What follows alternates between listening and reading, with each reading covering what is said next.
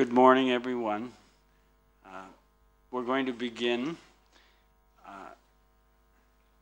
My name, for those of you who don't know me, is Leo Groarke. I need to say from Trent University. That's Trento without the O. I'm very pleased to introduce today's keynote speaker, Christian Dahlman. He is full professor of jurisprudence and philosophy of law at the University of Lund in Sweden. His main area of research is philosophy of law. He is heading a research group on legal argumentation at Lund. Currently, he is pursuing a project on ad hominem arguments. It makes me wonder if that means ad hominem arguments are all right to use today, but we will see. He is a member of the executive committee in the International Association for Philosophy of Law and Social Philosophy. And today he's going to speak on unacceptable generalizations in arguments on legal evidence.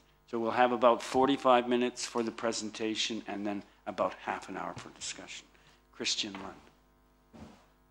Stay here, Christian, when you want. Okay. No, but I can just manage myself, okay?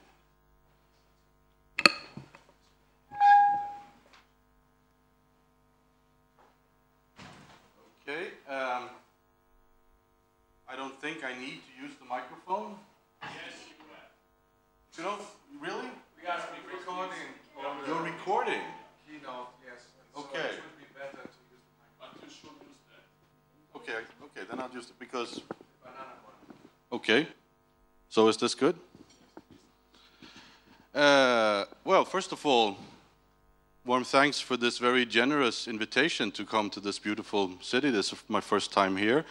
I envy all of you who live here all your lives in this beautiful city. Warm thanks to Professor Mancin, Professor Pupo for organizing this very interesting event.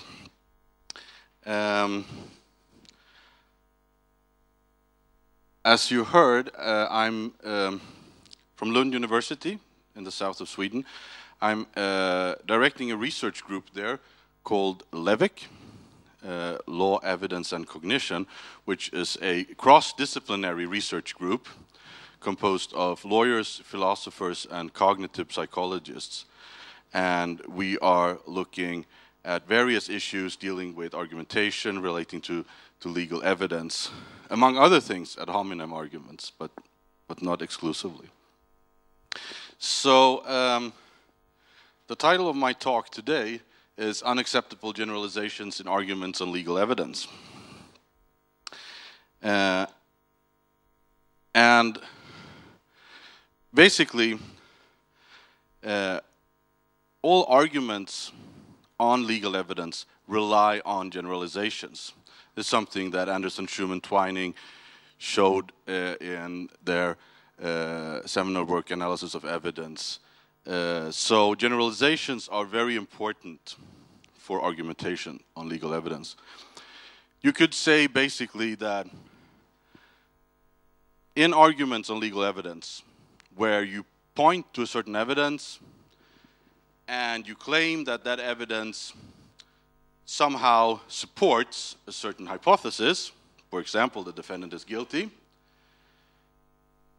it is always, in one way or the other, the connection, the thing that links the facts to the hypothesis, always somehow relies on various kinds of generalizations.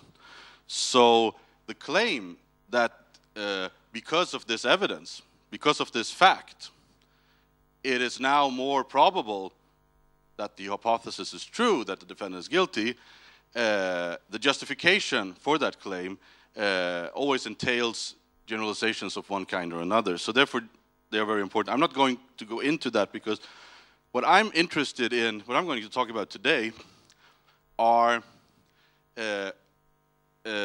unacceptable generalizations. Basically, the idea that some generalizations are quite trivial and uncontroversial, and maybe we don't even think about them as generalizations. Maybe we don't even think of them as assumptions because they are so uncontroversial. But there are generalizations that are deeply problematic and some even unacceptable. So I'm going to start with some examples. I'm going to start with an example of what I believe to be an unproblematic generalization in an argument on legal evidence. So I'm going to use 5 cases here in my talk. This is the first case. I'm calling it the blue car. So in this case here, we have a witness, an eyewitness, who testifies that he saw a blue car in a certain alley. This is the crime scene where a burglary took place. And the defendant has a blue car. So this is one of the existing evidences against the defendant that this was actually his car parked outside the warehouse where this burglary was committed. Now, the thing is that as this took place at night, the defense attorney questions this testimony and says, well, you know, when it's dark, it's really difficult to distinguish colors. I mean, we all know this, that sometimes in the dark, an object that is actually green can be mistakenly perceived as blue, for example. So, because of the fact that it was dark in this alley, the probability that the witness is mistaken in saying that the car was blue is higher than it normally would be. So this is an example of an argument now linking the evidence it was dark to the hypothesis that the testimony could be incorrect based on the generalizations that colors are difficult to distinguish in the dark.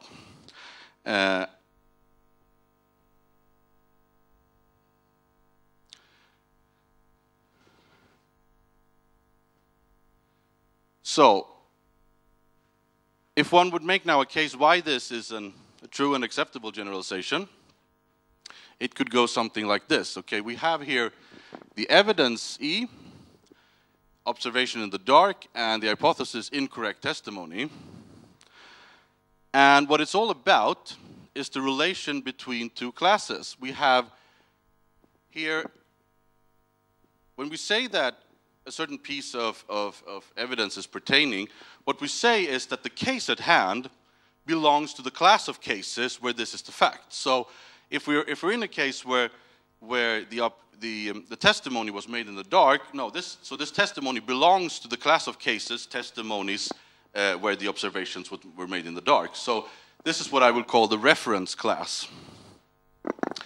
And the idea of the argument is, of course, to say that because the case at hand, our testimony, belongs to a certain reference class, that makes it more probable that it also belongs to another class, the target class of cases where the hypothesis is true. And one can imagine, for example, someone trying to prove that this is the case with the argument we're just looking at, would say that, well, for example, let's say that we have 100 cases. There's an error. This should say 79, not 89. Let's say that we have 100 cases. And in 20 of those cases, they're all cases with an eyewitness observing a car in an alley and testifying about the color of the car.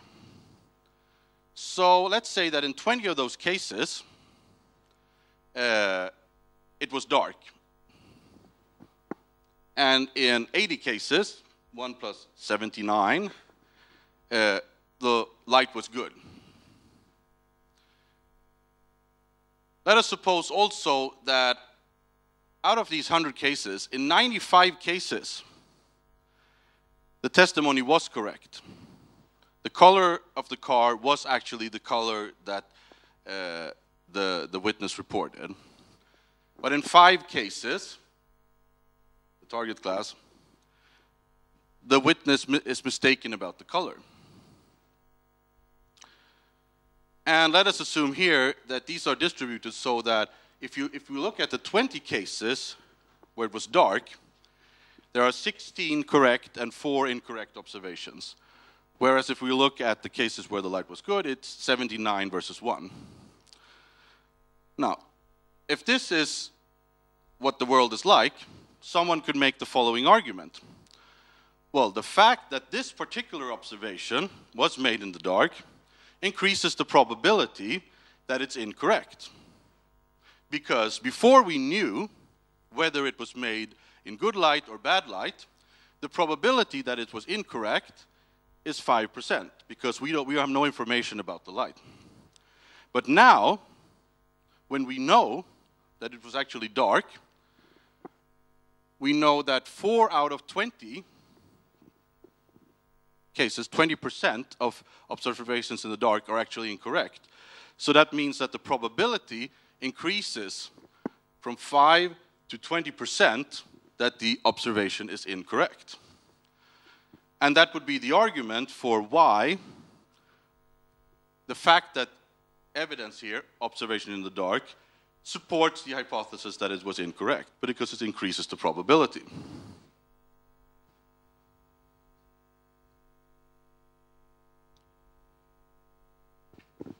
Now, as I said, my idea here is that there are, in legal argumentation out there, cases where lawyers make arguments using generalizations that are acceptable to us, and there are situations with unacceptable generalizations. And I'm going to look at some problematic cases here of generalizations. So I have some other examples that are less trivial than the blue car. Here's case number 2. I'm calling this case the alibi. So what's happening here is that this guy on the left, he is the defendant in a burglary trial, and the defense calls this woman on the right as an alibi witness. She takes the stand and she testifies that at the time of the burglary, he was actually at her house watching TV. So it couldn't have been him. Now the problem is that she's his mother. So the prosecutor now makes the following argument. Well, we all know mothers, you know. A mother would do anything to protect her son. They would lie, they would even lie in court to protect their son. So, I mean, if this had been someone else, this would have been a pretty good reason to acquit him. But since it's the mother, the probability that she's actually lying is pretty high. Now, this makes use of a generalization that's more problematic than the one we saw before. The fact that colors are difficult to distinguish in the dark is something trivial, we all know it, it's been demonstrated in science. Whether mothers are prepared to lie in court to protect their sons, well, intuitively, well, yeah, probably it could be true, but there's really no data and it's rather speculative, so it's more problematic than the generalization from the first case.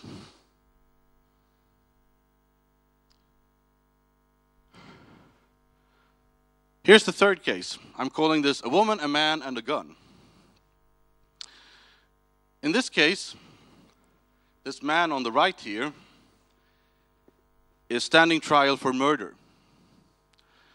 According to the prosecutor, he shot his neighbor with a gun that he had in a closet in his bedroom. And the prosecutor calls this woman on the left as his main witness. That's his wife. And she testifies that he shot the neighbor with the shotgun. No. In this case, the relationship is maybe not as good as in the last case because he claims that he is innocent. He claims that she shot the neighbor with the gun. that it wasn't him. So they're blaming each other. These are inspired by real cases, by the way. But, and the forensic evidence is inconclusive because there are fingerprint matches from both of them on the gun. But he is the one on trial. So now the prosecutor makes the following argument. Well, let's look at crime statistics. Crime statistics say that if you look at homicide with a handgun, less than 10% of those crimes are committed by women. Only about 7 or 8% of people convicted in Sweden, I don't know what the statistic is in Italy, for murder are women. So, says the prosecutor, even though this, of course, does not mean that he is necessarily guilty, it does increase the probability that it was the husband rather than the wife who shot the neighbor.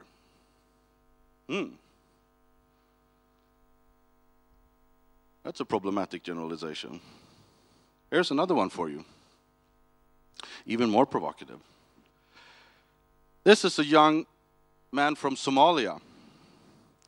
He's being prosecuted for shoplifting.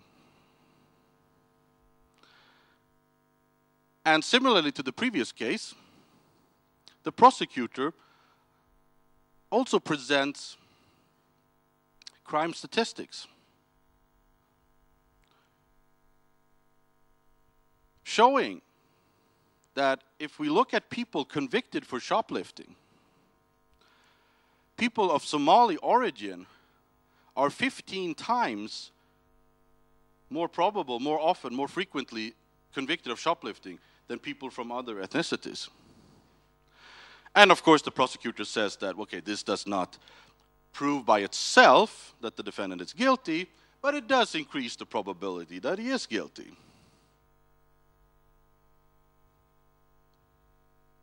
And this is the last case, a case of drug dealing, where the defendant has prior convictions for the same offense. He has twice before been convicted for drug dealing. So now he's on trial again, and the prosecutor makes the argument that, well, you know, the fact that he is actually convicted for this crime before, well, it doesn't prove that he's guilty, but it does show that he has some kind of propensity in this direction. It doesn't make it more probable than otherwise that he is guilty.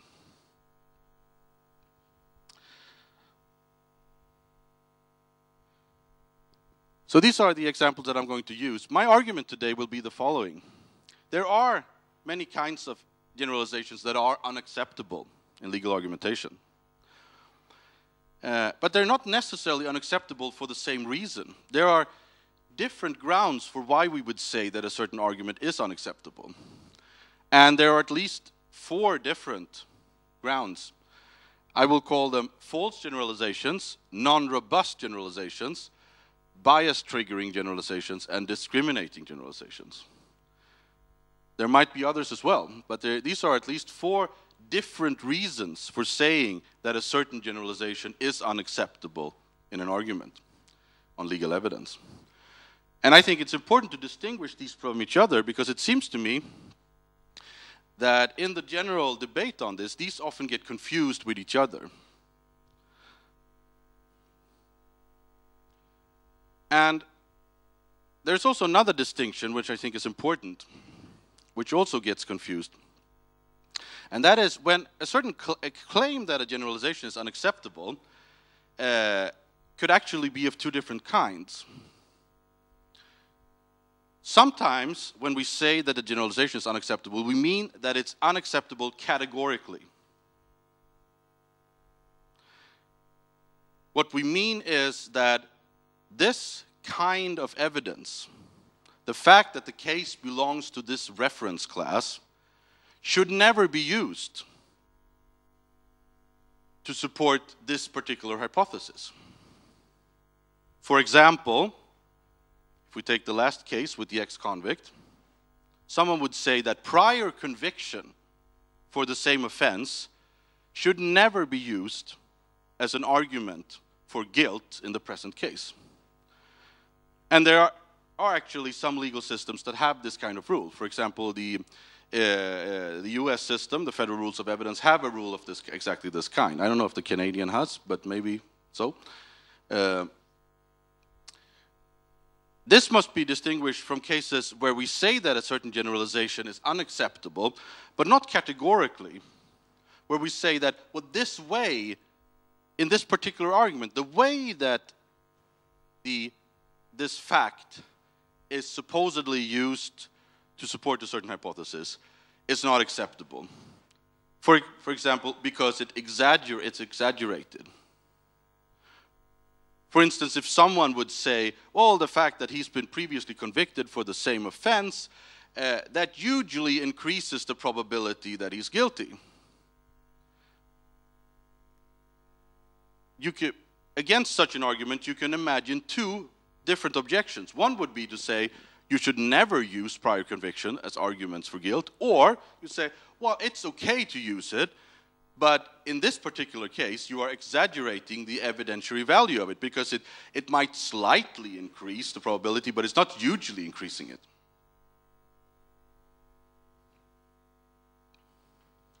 I will get back to these later. Let's look at the first one, false generalizations. So, as you saw before with my example with the observations in the dark, the idea here is that if the generalization supports the conclusion, the hypothesis, you have a situation where the probability of the hypothesis, given the evidence, this one here, is higher than the probability of the hypothesis when we do not have information of whether E is the case or not. So it simply says, okay, the evidence increases the probability of the hypothesis. For that to be the case, it must necessarily be so that membership in the target class is more common in the reference class than among cases in general. This is very important. And it's important to remember that it's not enough that membership in the target class is common in the reference class. It must be more common than among cases in general, which was the case with my previous example with the blue cars. In that case, incorrect observations were more frequent in the reference class, 20%, than in cases in general, 5%. Now, here is an example of what it could look like when that is not the case. I'm using here the fifth example, prior conviction for the same offense and guilt. Now, let us assume here that we have 100 people on trial. And 60 of those have been previously convicted for the same offense. 40 have not. And let us assume also that 70% are guilty. That's the target class. And 30% are innocent.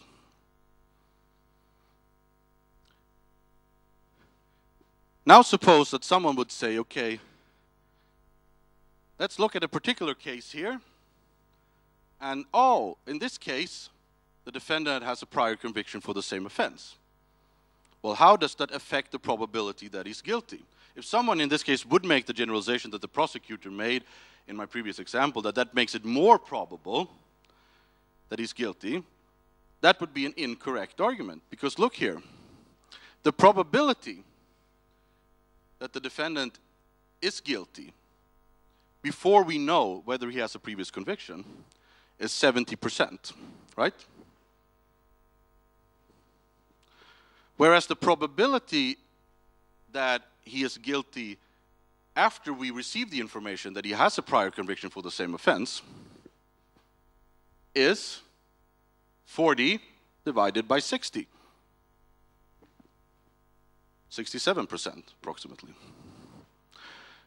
So that means that if this is what the world looks like, the information that the defendant has a previous conviction for the same offense does not make it more probable that he's guilty, it actually makes it less probable that he's guilty. The probability goes from 70% to 67%. So this would be a case of a false generalization. A case where it's not so that membership in the target class is more common in the reference class than cases in general. It is common. This is important. Most people with a prior conviction are guilty, but it's not more common to be guilty in the reference class than in cases in general. And that's why membership in the reference class does not make it more probable that the defendant is guilty.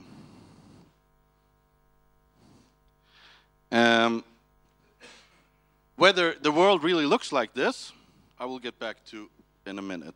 But this is the basic analysis of why, when a generalization is false. So let's then look at the 5 cases and ask the question that we need to put to all these 5 cases and see if it's the following propositions are true. If they are true generalizations. If the proposition is false, then it's a false generalization. So the first case, the blue car case. The crucial proposition is the following. Observations where a green car is mistakenly perceived as blue are more common among observations that are made in the dark than among observations in general. True or false? Yeah, as we said, this is true. So check, that's a true generalization. Case 2. This is the alibi case. Testimonies that provide a false alibi are more common among testimonies given by the defendant's mother than among testimonies in general. Is this true? I think that it's probably true. I mean, I don't really have data for this, but at least I wouldn't say that it's false. I mean, we don't have any reason to think that it's false. I think there is reason to be careful with this generalization, but it's not in any way blatantly false. Number 3, in murder cases, so this is the woman, the man, and the gun case, guilty defendants are more common among male defendants.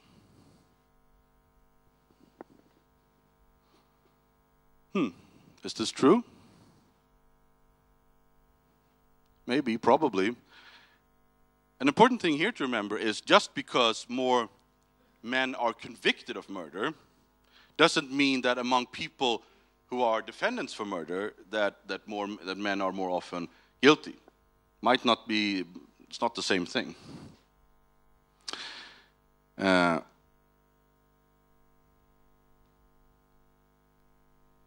The shoplifting case.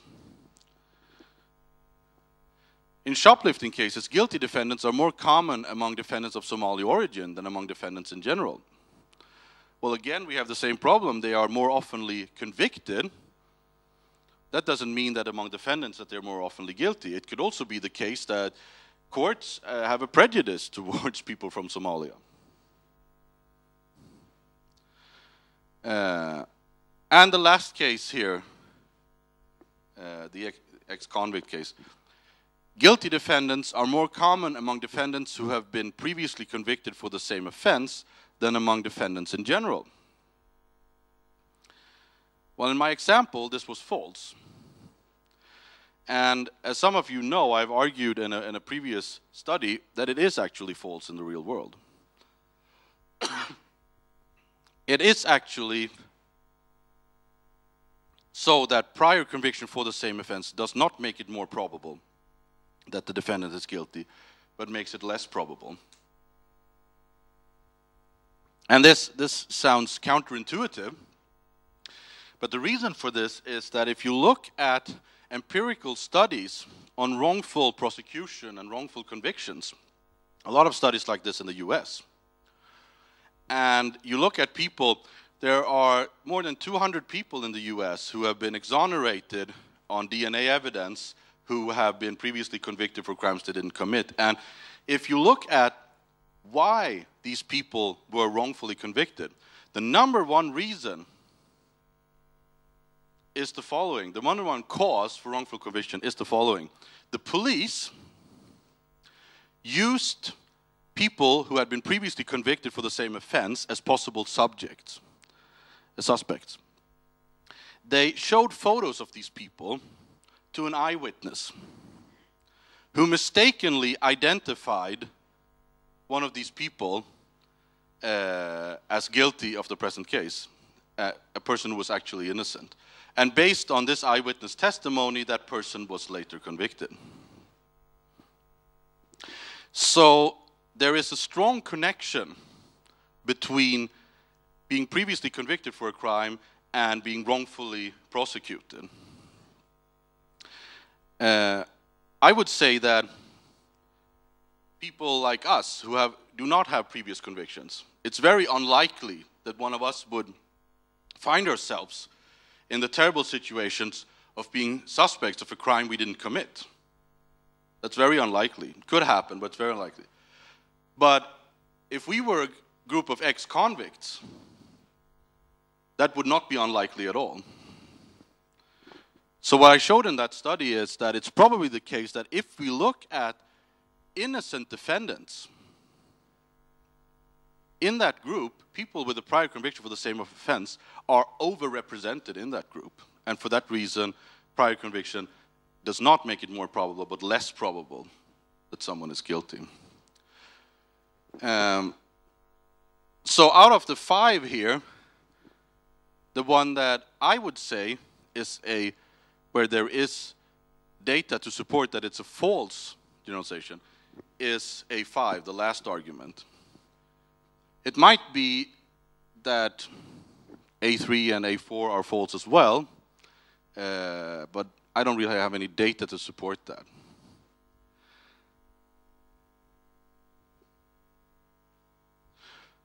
So, that was false generalizations. Now I'm coming to something different. A different reason for saying that a generalization is unacceptable. Non-robust generalizations. Imagine that someone would say something like this. Well, wait a minute. What's all this use of generalizations in criminal cases? I mean, we are not making judgments on groups in general. We are making a judgment on a particular case. It's this guy here, this defendant, that we are trying. Not men in general or Somali people in general or whoever. Wouldn't the fair and epistemically correct thing be to say that every defendant should be judged on his or her individual merits only and never be judged on the basis of belonging to a certain reference class? This argument is called particularism.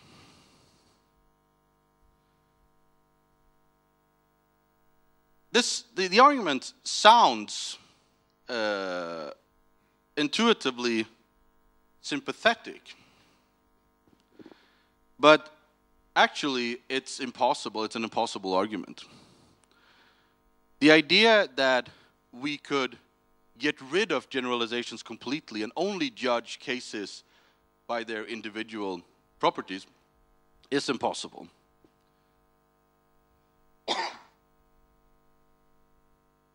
This has been demonstrated by several scholars, Fred Schauer, Peter Tillers, other people.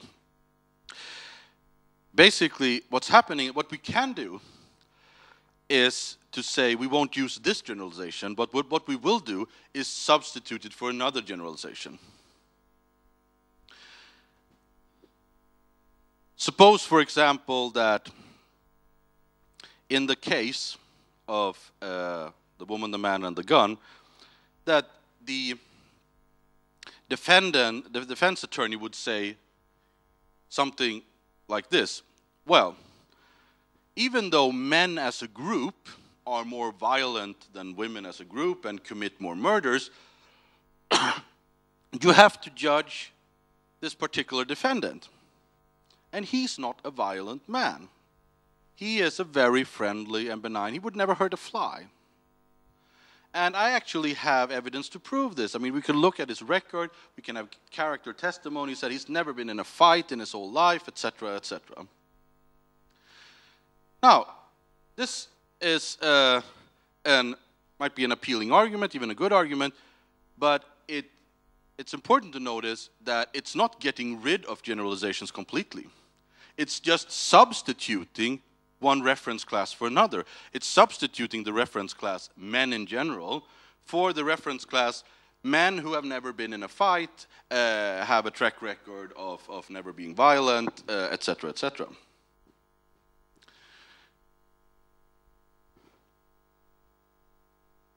So, but there is something to this argument that it's problematic to judge someone just because he happens to be a man, just because other men as a group have certain characteristics.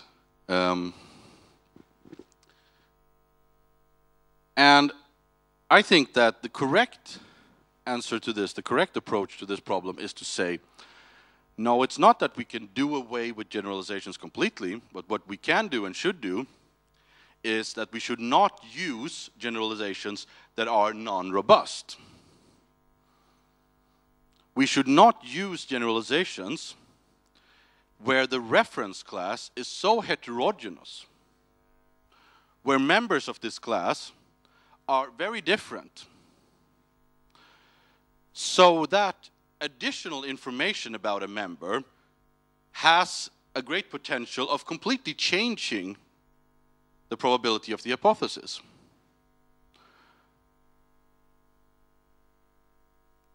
Non-robustness means that it's the probability that if we would specify the reference class from just men to men who have never been in a fight, when we would add additional information, the probability that that would change the situation is very high. Non-robust means that it's the reference class is the argument is not resistant to new information and specification.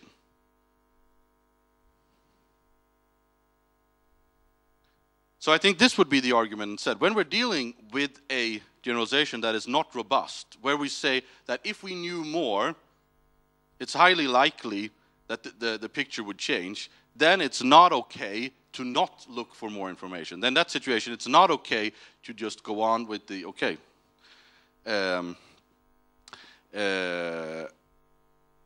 with the generalization. But we should get more information, we should specify. This, in philosophy, this is called the reference class problem, and there's been a lot of discussions on this, but I will move on. Now, the third case, a different ground, is to say that some generalizations are problematic for a completely different reason. That is because they trigger bias. So the argument here is that the problem is that the decision maker, the judge, or the jury, is not able to handle the generalization correctly, but will exaggerate the value of the evidence. So if this is where we are before they get information, they should, if they get the information that the person has a previous conviction for the same offense or a Somali origin or whatever, that should get us here, but actually because people are prejudiced, the decision maker will end up over here. And this is a dilemma here because this would be the correct spot, but we will never arrive in the correct spot. We have two options. One is to say, okay, you can use this generalization and then the decision maker will end up here, or say, no, it's not, you cannot use it, it's inadmissible, and then they will end up here. So we have to choose between two incorrect assessments of the probability.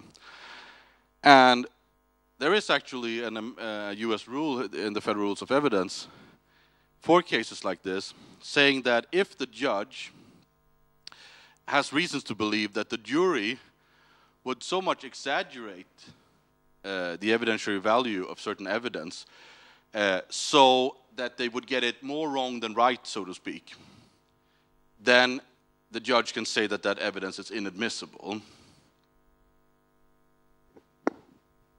And that would be a different reason for saying that an evidence is unacceptable.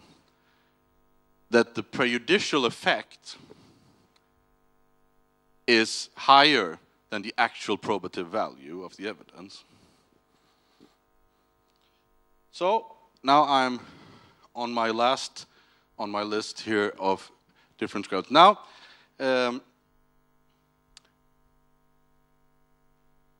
suppose someone would say now here, but wait a minute. I mean, suppose that the Somali case, for example, suppose it is a true generalization. We cannot prove that it's false. And we can say that it's non-robust because people of Somali origin are a heterogeneous reference class. So we could say that it should be specified. We should get to know more about this guy from Somalia. We should specify. It should not only be a guy from Somalia, it should be of Somali origin with a track record of something. An objection to that would say, well, no, that's not enough, because it's not enough to just specify to get more information. There is something fundamentally wrong with using Somali origin in the first place as evidence, even though it's true. So there could be cases where someone would say, you should never use this fact to support a certain hypothesis, even though it actually is a true generalization. It does make it more probable that he's guilty. But you should still categorically non-use it. And the argument is not that judges will exaggerate it so it's bias triggering, but that it's discriminating,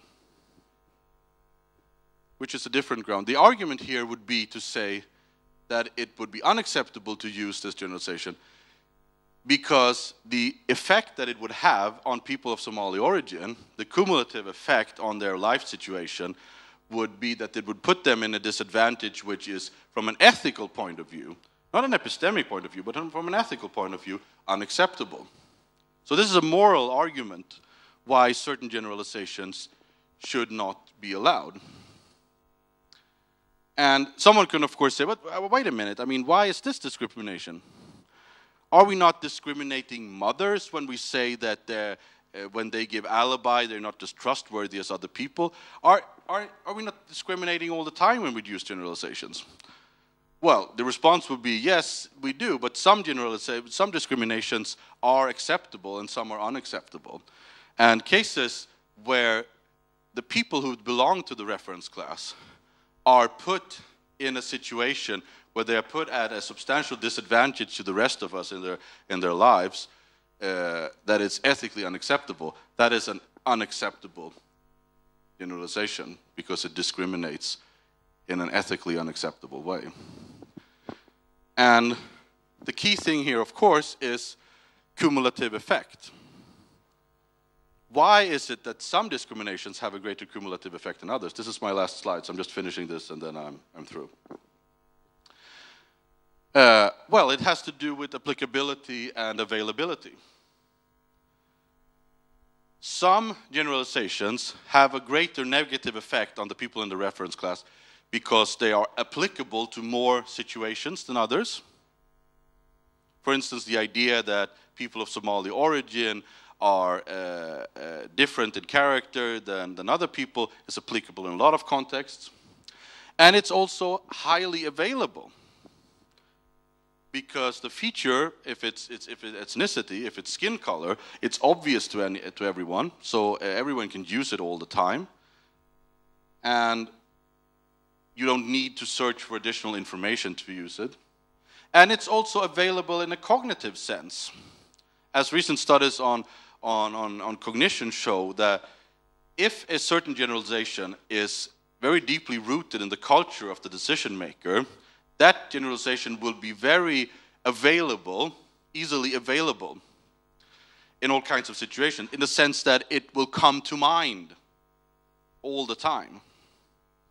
And we all know that gender stereotypes or ethnic stereotypes are of this kind. They all come to mind all the time. Whereas other kinds of generalizations, like that mothers may lie to protect their children, may be not that deeply rooted in our culture, and therefore the negative effect of those stereotypes, the cumulative effect, is not nearly as great as with the unacceptable ones. So I think my time is up, and therefore I thank you for your attention.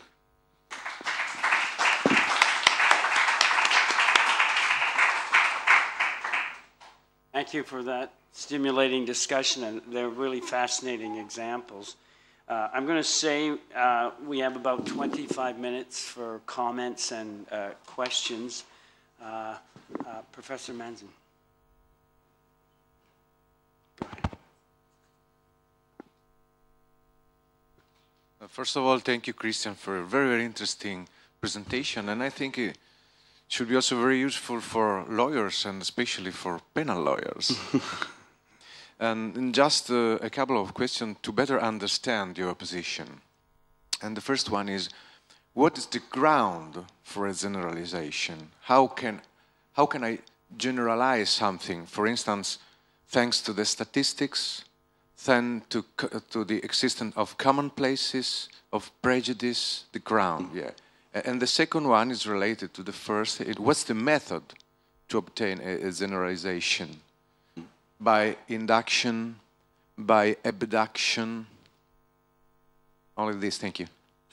Well, I think this is a classical question of epistemology. I mean, how we derive generalizations, and I mean, there's a lot of discussion on that. I mean, there are a lot of different. I think that's a too big subject I didn't want to address today, but I mean, the idea is, of course, that, I mean, I would personally say that we have hypotheses about generalizations, and then we test them, and if the observations fit the hypothesis, then they corroborate the generalizations. Otherwise, they would be not falsified, but be reasons to be careful. And but I mean, I think that is a really big, separate discussion on how we arrive at a certain generalization that's justified. I was trying to point out that there are different grounds for saying that a generalization is unacceptable. So one of them would be that, well, actually it's not justified. We haven't been able to, if we look at the facts, they don't corroborate. But that's just one way, that's a false generalization. That's just one one ground for dismissing a generalization as unacceptable. And my main point here was to say that there are these other grounds as well, and that's important to distinguish them from each other. Okay, next question. Yeah. Thank you, Christian. It was very interesting, but I was wondering whether it would be good to say at the very beginning that there's a basic distinction between, let's say, epistemic acceptability on the one hand and legal acceptability, or legal and moral acceptability on the other, because your first example is, of course, a case of epistemic unacceptability, while the last one, the discrimination thing, is a case of moral and legal. Absolutely. So maybe it would be good to say that at the very beginning. And secondly, on the legal acceptability issue, I wonder whether you could make a distinction between the use of a generalization in a criminal case against the defendant or in favor of the defendant. That would be, I think, very, very important, because if you use one of the generalizations that are in the middle, let's say not the clearly true one nor the clearly false one, and you use it, let's say, to generate a reasonable doubt, it's one thing. If you want to use the same generalization against the defendant, it's a different story. So depending on the standard of proof and maybe you can have some difference there. Yes. Well, first of all, I agree completely with this, that it's important to point out that some grounds are epistemic and others are ethical. That was one of the main points of my paper. I didn't say that initially. That's in the paper initially, but not in my talk. The other point you're raising is I think is also very interesting and complicated, whether an argument goes in favor of a defendant or against the defendant, because as we all know, from an epistemic point of view, that doesn't make a difference. But from an ethical point of view, it does make a difference. Because criminal law, the standard of proof in criminal law, is based on the shared ethnical assumption that some mistakes are worse than other mistakes. It's sending an innocent person to prison is a worse mistake than acquitting a guilty person, and the legal evaluation of evidence in criminal cases has to be, of course, constructed according to this ethical principle. On the other hand, it's important that it's constructed in the right way, so that it does not, so we don't end up with double counting. Because if we take account of that ethical principle when we set the standard of proof, and then also take account of it in how we evaluate evidence, there might be a risk that we are double counting this ethical principle. I'm not saying that you did, but I think this is a risk that you also have to take into account. I think, for example, a good example would be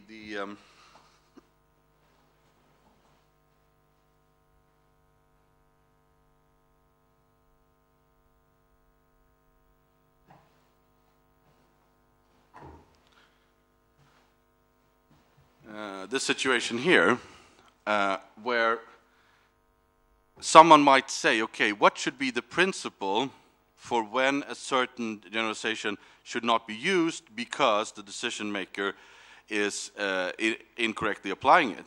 If we would only have an epistemic criteria here, you would say, you could have a principle say, okay, let's minimize the error. If the distance on the left is bigger than the distance on the right, then it should be admitted. If it's the other way around, it should be not be admitted. So that we just look at how big the error is. That would be like a purely epistemic criteria. Whereas someone would say, well, wait a minute. Well, now we have to take account of the fact that some errors are more important than others, or worse than others. So if for example, if it would be here that a certain generalization would be negative for the defendant, then you could make the argument that it's inadmissible even if the distance on the right is a little smaller than the distance on the left, because the distance on the right is more ethically important than the distance on the left side. And that I don't think would be double counting, because then that's inadmissible as evidence, right? I didn't think about the double counting issue, so I don't know. I still have to think about it, but I agree on the last point. Yeah, in that case. Yeah. Serena? Okay, I am wondering about the distinction about unacceptable generalization and generalization unacceptable non-categorically. And I was wondering if it is possible to say that in a legal context, generalizations are unacceptable only uncategorically. And I have two suggestions for this conclusion. The first one is, I think that it is important to put in light that most of generalization depends on institutional limitations, I mean, in legal context, most of generalization are found on legal institution. For example, the legal principle of prognosis of culpability. You say most of guilty defendants are common to commit new crime. But it is a legal principle that the only way to prove it is just considering his criminal story. It's not depend on moral or something else, but a criminal story. And the criminal story is a generalization, but it is based on a legal principle. I mean, legal institutions are limitation for generalization, first. Secondly, I'm wondering about the context. Generalization in a legal context depend on the way the fact has been reconstructed by the discourse of the parties, and so it may it is connected to a strategic choice, which is a rhetorical choice, and which is in principle acceptable in the legal interaction and according to the due process of law. These are my two suggestions. Mm. When you're saying that there is this institutional setting, I mean, are you saying that a generalization could never be categorically unacceptable in the law because legal rules are always defeasible? Is that the argument? Exactly. Okay. Well, I don't think that legal rules are always defeasible. I mean, most are probably, but I mean, it must be possible for a legal system to exist with a rule that is absolute and which is not defeasible. I mean, that must be possible. We cannot just exclude that. I was thinking about forced generalization and discriminating generalization in particular. And I think that there are a lot of examples which are legal rules, which are in legal rule provisions that demonstrate that most of generalization are found on legal principle. Yeah, but not all. I mean, so therefore, I mean, the argument that categorically unacceptable generalizations cannot exist in the law is, well, I don't think, I don't agree with you that that's the case. If we look at, I mean, let's look at this U.S. regulation in the Federal Rules of Evidence that prior conviction is inadmissible as evidence for guilt in the present case. This rule was amended a couple of years ago. So previous to that amendment, it was always inadmissible to use prior conviction in all kinds of cases. And then there was a series in the US of cases of child molestation cases where the defendant had been previously convicted of child molestation, where the general public felt that it was strange that this was inadmissible as evidence in the new case. And this led to a change in the Federal Rules of Evidence. So now there is actually an exception to this rule. The rule is not as simple as I stated it before, but the rule actually says that prior conviction is inadmissible unless, and there are two exceptions, rape cases and child molestation cases. In those two cases, it is admissible, but not in other cases. And I think that this story shows very well that you are wrong when you are describing it that this should be some kind of principle that's defeasible. For if you would have been correct, it wouldn't have been necessary to amend the rule. The courts could just have said that, well, okay, in general it's inadmissible, but in child molestation cases it's defeasible, so let's make an exception there. But no court did that in the US because they saw this as a categorical rule. Prior conviction is unacceptable. That's what the rule says. full stop. So therefore, it had to be changed. It had to be amended. The exception had to be spelled out in the rule for to change the law. So I do think this shows that that there are cases where some generalizations are categorically unacceptable. Gabby? About child molesters, and I remembered, and what about cases of terrorism or national security in the States, where it is very reasonable to raise a question about the religion and prior convictions and things like that? Well, I think that is exactly the reason why the US government did not want to prosecute Osama bin Laden, because they knew that they would get into this kind of problem. So that's why they deliberately choose to execute him without a trial.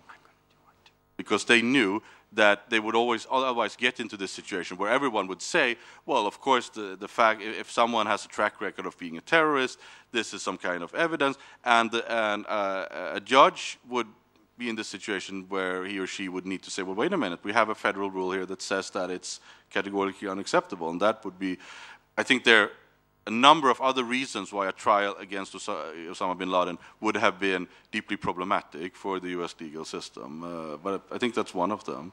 One of the reasons why the government didn't want a trial. Or they will introduce another exception to the rule. Yeah, that would have been a solution to introduce one, but I mean, they hadn't done so far, so. Federico? Thank you, Christian. I wonder, I would like to stress out two important points. The first one is, I'm referring particularly to your paper and not also to your presentation. Is it possible to judge for a generalization about its truth value? Some generalization seems to be really true, some generalization seems to be really false, some other generalization, we are not so sure, we should discuss about this. And so the question is, you say, and you rewrite in your paper, that generalization depends on the empirical correctness. We say that the generalization is true if it is empirically correct. But are we sure that the ground to judge about true or false of generalization is just empiric? Or maybe we should think to other kind of correctness. I don't know exactly if I'm able to give you an example, but when you say empirically correct, what really does it mean? Well, that it corresponds to the real world. It corresponds to how the world is. I think that's my whole point is that I think it's important to distinguish, like we said with Giovanni before, epistemic arguments from ethical arguments here, because it seems to me that they are often being mixed with each other. That's exactly why, that's why I want to speak about unacceptable generalization as the general term, which could cover epistemic problems as well as ethical problems, and then to distinguish then the problem of true or false from the problem of ethically acceptable on grounds of discrimination, which are two different things. Because, as we all know from discrimination law, something could be discriminatory and unacceptable, unlawful, unethical, even if it's not epistemically incorrect. Yeah, but in the first example, it's quite clear to me that we refer empirically to the real world, okay, the blue car and so on. But in other examples, we refer to the way by which we decide that someone is guilty or not. I know that it's possible to say it is the real world, but maybe there is a distinction between examples for the ground of correctness. It is just my hypothesis. I'm not saying that it is true, but maybe it's possible to discuss about what does it mean to be empirically correct. It's just a question. Yeah, I think that, as I said earlier, I mean that's a whole discussion over there. Thanks. I think we have time for 2 more questions, one here, and then I'm going to take the last one. Thank you very much for your nice presentation. I guess you really presented the problem in a quite illustrative way. But then what I wonder is the impact that these false or unaccepted generalizations have on those who decide cases. You know, whether I know that there have been many studies on that impact on juries, but you know, we know when there are black defendants, though it's more probable they will find it guilty and so on. But I don't know of any studies where there was a comparison made between lay persons who decide, juries, and judges, professionals, because obviously they are in a different epistemic situation. So, thanks. Yeah, well, as I said in the beginning, the research group that I'm heading in Lund is a group, and we're doing like theoretical and empirical stuff, and that are connected to each other. So what I presented today, I didn't present any empirical stuff today, but we're doing stuff that's related to this. And to give you just a brief example of something that you're asking for, maybe some of you guys, I don't know, you guys were in Lisbon at the ACE, some of you were. Frank Senker had a presentation there, which is, he is in my group, which, I don't know if some of you heard that, which is a study that we made together that we discussed yesterday, where the basic setup was this, that we asked 260, we had 260 judges and about 300 lay people, and we gave them a scenario where a criminal case where an eyewitness is a person who's been previously convicted for arms dealing. That has nothing to do with the present case. He just happened to be at the scene of this crime. He has nothing to do with that. Arms dealing has nothing to do with the case. It's just his background. So the question is now, okay, how does that affect his trustworthiness as a witness? And we ask people to assess that, to say, okay, it doesn't affect, okay, or it makes him slightly less trustworthy than people in general, or clearly less trustworthy, or much less, so forth. And we did this, and what we wanted to see was the extreme judgment, where someone would say this makes him more or less completely untrustworthy. It's not just slightly, but it strongly decreases his reliability. And we saw that if we just asked the question like that, about 10% of judges as well as lay people gave that answer. So there wasn't a really real difference between judges and lay people that gave the extreme answer, whereas 90% in both cases gave more moderate answers. But then we did another thing. Then we had the participants were actually divided in 2 groups, where we had a second group of people, judges as well as lay people, where they got the exact same scenario, but before they answered the same question, they were asked to do a little task, where we asked them, okay, could you please here write down on a couple of lines the reasons why you would think that being previously convicted of a crime would make you generally less trustworthy than other people, and then would you please state the reasons why this would not be so, the reasons why previous conviction for a crime is not relevant for your trustworthiness as an eyewitness. And what happened with this group is that the people who did this task, the 10% of strong answers went down to 0. It completely took the extreme cases off. this was a kind of a debiasing thing. We activated their critical thinking on this, and so and that actually worked in getting these strong prejudices away. And the effect was the same on judges as on lay people. So I think the study has many interesting results, that debiasing does work, but also that actually the idea that judges and lay people are also very different here. This study does not confirm that, but the opposite. And I think that it is also so that, I mean, judges have training in law, but they don't have training in non-legal things, and this is a non-legal issue. So therefore, it's not so strange that they will approach it similarly to lay people. Thank you. Thank you. Let me finish with a comment and a question for myself, and it follows nicely this question. The comment is, so I was trying to think as you worked through the cases, and I thought they were great cases and very rich. I was trying to think, what are the ways to respond to unacceptable generalizations?